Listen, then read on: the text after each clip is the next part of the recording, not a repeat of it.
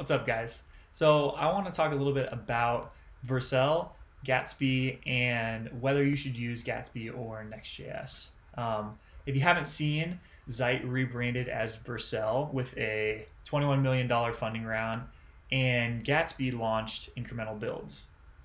So I think now more than ever, people are asking, should I use Next.js? Should I use Gatsby? And where should I host it? Should I host it on Vercel? Should I host it with Gatsby Cloud, Netlify?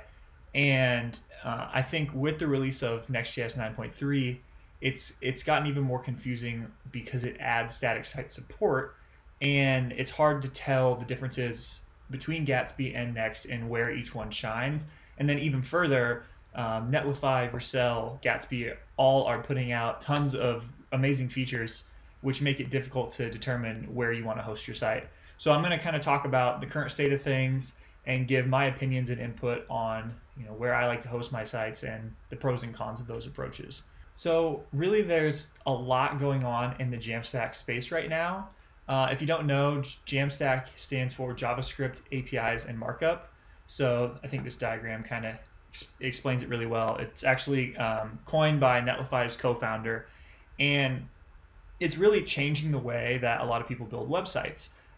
It bridges that gap between what a static site is, and it gives it that dynamic functionality. So with Jamstack, you get to take advantage of all the performance, security, and scalability advantages that you get while still having that dynamic data through a database or through some APIs, GraphQL, whatever you have. So this has been really feasible at a small scale and for smaller projects, but it's always seemed very difficult to scale that to a million pages dealing with really large build times on Jamstack applications. And that was the #1 pain point with a lot of users of Gatsby. Reducing the build time of Gatsby's builds was actually their #1 most requested feature, and they had been working on this for over 2 years. So for them to launch this incremental builds in Gatsby Cloud is a really, really big milestone. There's only one caveat to this, which is for Gatsby, it is integrated the best through Gatsby Cloud, which requires a professional plan, which is like $100 a month. And I have mixed feelings on this because for something with this level of technical complexities, it almost does need to be baked into the deployment provider for the best experience. They have this ability available for Gatsby, the open source project, under an experimental flag right now. But to actually use that, you have to have a tight integration with your deployment provider. So Netlify is another provider that has this setup that allows you to do incremental builds.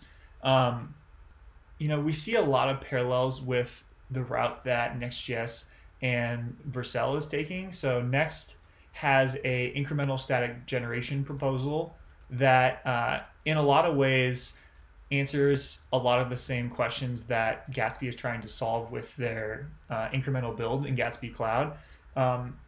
Just like Gatsby, Next.js is open source, which is trying to unlock using Jamstack for those larger applications.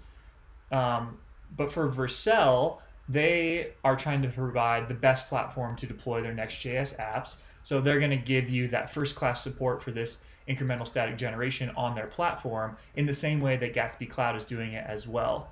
With Vercel, my opinion is that Vercel is like AWS for front-end developers. It's so powerful, and all of the back-end needs that a front-end developer might have are really now available as SaaS products. And as a front-end developer, you can kind of own that entire stack and that entire product experience and just skip all of the boilerplate that you need and just focus on shipping applications. And what's crazy is that many of the hundreds of thousand Next.js developers that are out there, which according to them is about 30% of all React developers, are probably going to choose Vercel as their platform because it's the best place to deploy Next.js apps. So I think that this speaks volumes for kind of the larger industry. The growth of Jamstack and Next and Gatsby is really a good thing because it's unlocking that static site functionality for even the largest of sites possible. So I really want them both to succeed, but it puts a lot of confusion on a developer for which framework should I use and where should I host it. So I'm just going to kind of give some of my opinions.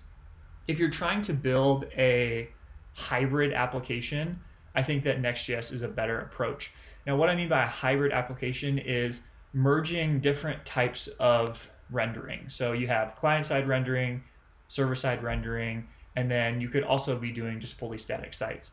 To show a kind of a tangible example of this, my website that I have my blog on, it's a fully hybrid Next.js application. I have static pages for my blog. I have a static shell that gets served for the dashboard that then loads information from APIs on the client side. And then I also have serverless functions that are included with Next.js API routes. So if you're building an application like this, I think Next.js is just far superior because it allows you to keep it all inside of one project.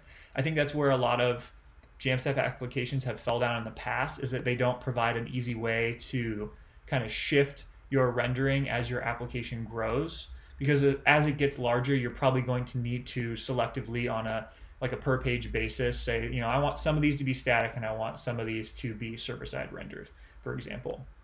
So that's really why I like Next.js. But if you're already using GraphQL, Gatsby might make more sense.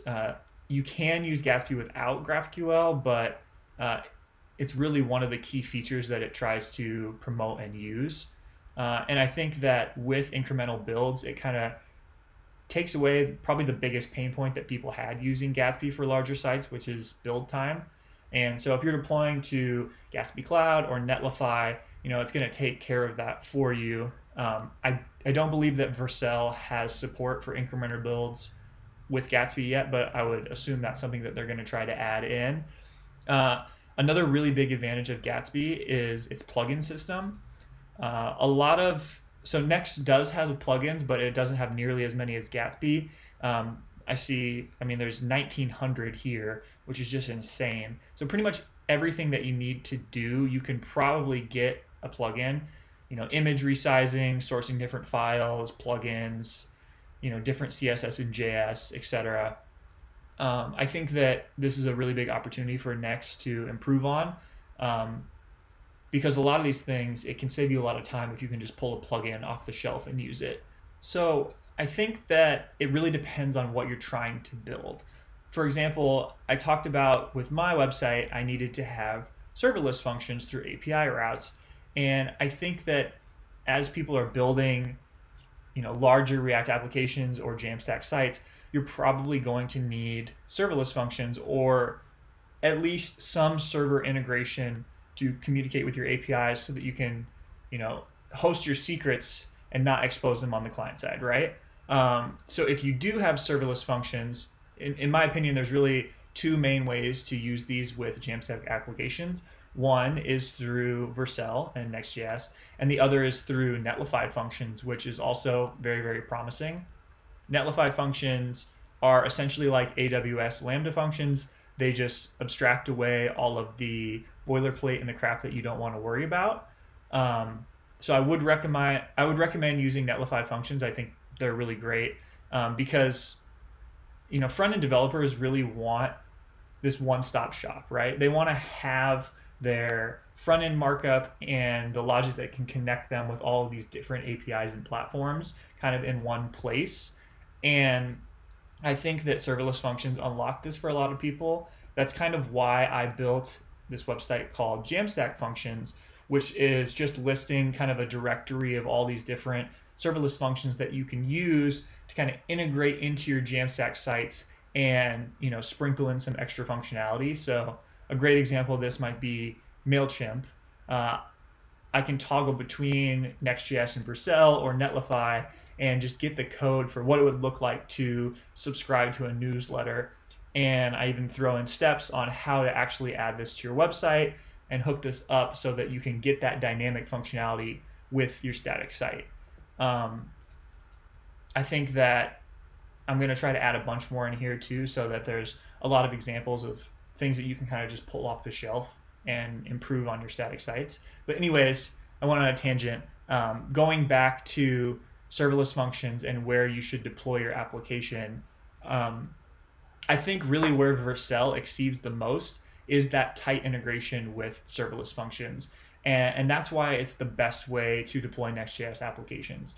You can develop locally, you can have static pages, server-side rendering, and API routes, and deploy it to Vercel, and everything just works as you would expect. It pre-renders those HTML pages, it will take care of server-side rendering for you, and it also spins up the lambdas for your API routes. So if you do need to do serverless functions, I would either recommend doing Next.js with Vercel or doing Netlify, since you can use Netlify functions with Gatsby. Either one of those are going to be really great options in my opinion and allow you to build applications that will scale out further when your requirements change, especially if you're trying to build something that is really large and you might need to have that hybrid application approach. That's really where Next shines, allowing you to, on a per page basis, specify if you want to be static, server-side rendered, or whatever you need. So yeah, I think that wraps it up. Leave me a comment if I missed anything, or if you have any other suggestions for the Vercel or Gatsby, and where you like to host your Jamstack sites. I think there's a lot of really great players in this space right now, and I'm really excited to see it grow. So thanks for watching.